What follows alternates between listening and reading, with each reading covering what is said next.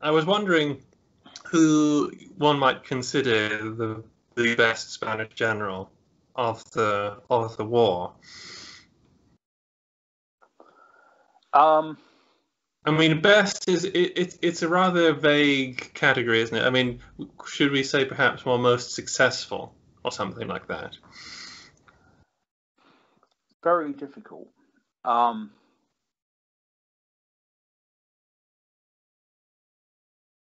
It may be easier to suggest the a few names. Even that's difficult.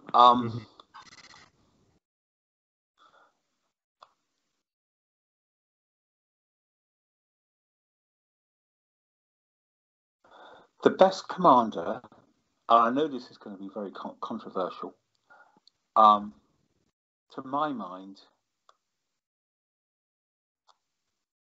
and it may not say a whole lot about Spanish generals, but to my mind, the best commander the Spaniards had was Cuesta.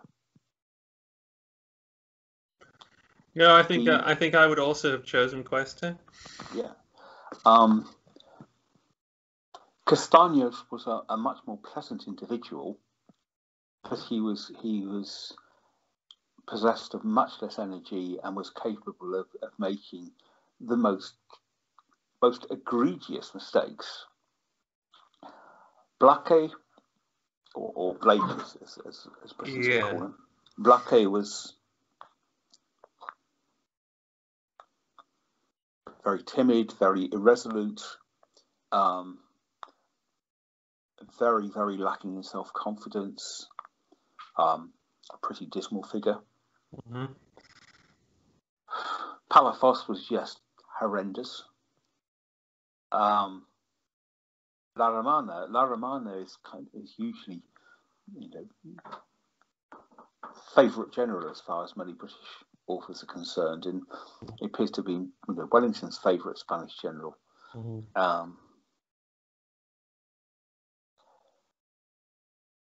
Not a good field commander. I was going to ask why. I've often wondered, what special things he did to deserve the praise of the British, but not a lot. Yeah. I mean, it's chiefly the fact that the Royal Navy rescued him from Denmark. Yeah, it is just that, isn't it? Really. Yeah, and he becomes Britain's pet general. Mm-hmm. Now, yes, he leads the Spanish division in Denmark. It'd been sent to Denmark in 1807. He leads it in revolt, and he gets it across to the island of Funen, where the French can't get at it, and the Royal Navy comes along and picks him up. There is some evidence that he was forced into it by various subordinates. Some evidence. And there's certainly evidence that when he got back to Spain, he was absolutely furious at what he'd found. Mm-hmm. And he denounces the situation at considerable length and engages in a variety of acts of political intrigue, undermines the authority of the government. He is not good news. Definitely not as solid as Cuesta. No, I mean, Cuesta was a difficult character. He wasn't a brilliant general, but in many ways he was pretty straightforward. Yeah. And he was committed to fighting. Now the other name that comes to mind, which I suppose, obviously I've been talking about army commanders. Yes. Yeah? A name that comes to mind, which some people will have heard of, and this is certainly a topic that we ought to talk about, is Francisco Espoz Mina, as he's known. Yeah. The guerrilla general. Yes. Now we do need to talk about the guerrillas. Francisco Espoz Mina, he was a Navarrese peasant. Navarre is a province in northern Spain, next to Pyrenees. He was a peasant who joined. He actually volunteered for the army in 1808. It's all very misty. He appears then to have deserted, and as a deserter, well, he was probably a bandit.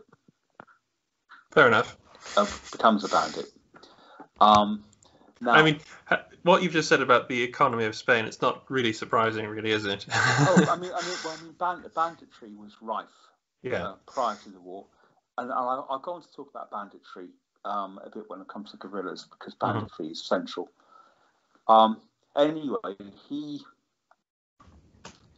appears to have decided, he was a very intelligent bandit. He appears to have decided that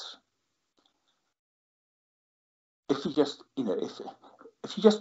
continue to be a bandit, you would end up on the scaffold somewhere. Yeah. And there's no future in it.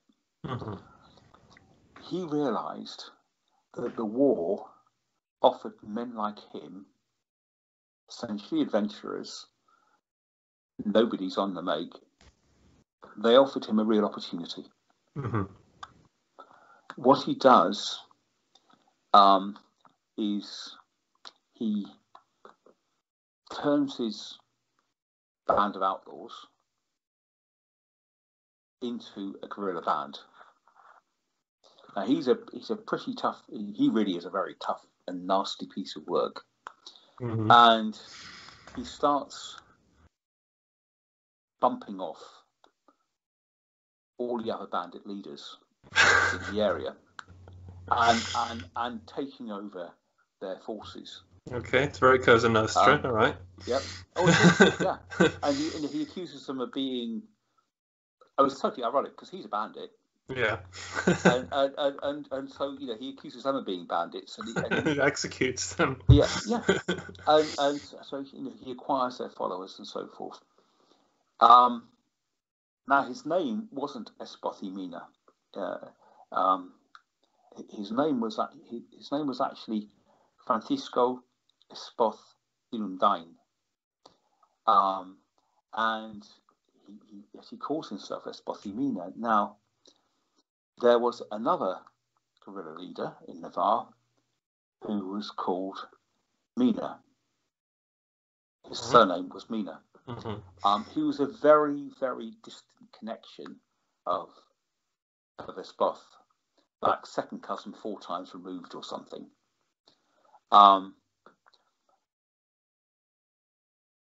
Just at the right moment, he gets captured by the French.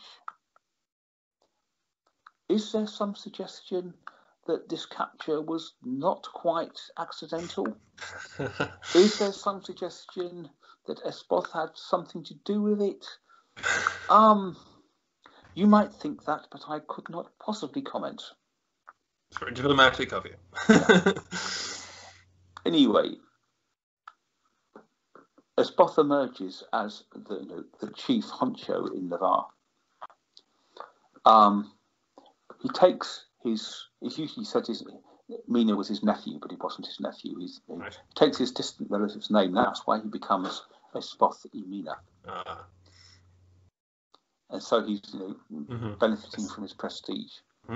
And he forms this guerrilla band, and he very quickly realises, in common with a number of other guerrilla commanders, that military organisation is the key. You needed military organisation. You fought more effectively. You had a better, and if you fought more effectively, you'd win more actions and get more followers. You'd also get government recognition. He could get a commission and start rising up the ranks of the officer corps, which he thought was a splendid idea.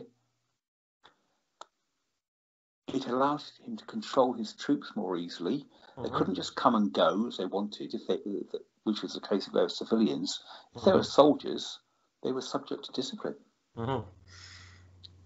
And finally, it meant that the French would if they captured him or his men, they'd treat them as prisoners of war rather than shooting them out of hand. Exactly. Because they're regular soldiers. Mm-hmm. So he decides that he's going to transform his band into what eventually becomes a division of regular troops. It's incorporated into the army, and he leads the French a merry dance in Navarre, in western parts of Aragon, and in the southern parts of the Basque provinces. Mm-hmm. And he's sitting astride the French line of communications, the main road to Madrid, and so he causes a lot of trouble, becomes very prominent. Mm-hmm. Now, certainly he was pretty effective as the commander of a flying column of regular troops. Mm-hmm. In that sense, he was very, very good. Mm-hmm. Did he have the training, the ability to be an army commander? Well, the one time he is an army commander in 1823, he makes a fearful hash of things when the French invade again in 1823. Yeah, right. So, mm-hmm. Now, inherent in what I've been saying about Espothí Mina is my very, very revisionist view of the Spanish guerrillas. Mm-hmm. We've already seen that I simply don't buy the notion of this great popular crusade against the French. Yes. That's very much an invention in 19th century Spanish historiography. Mm-hmm. The guerrilla war too is in many ways an invented struggle.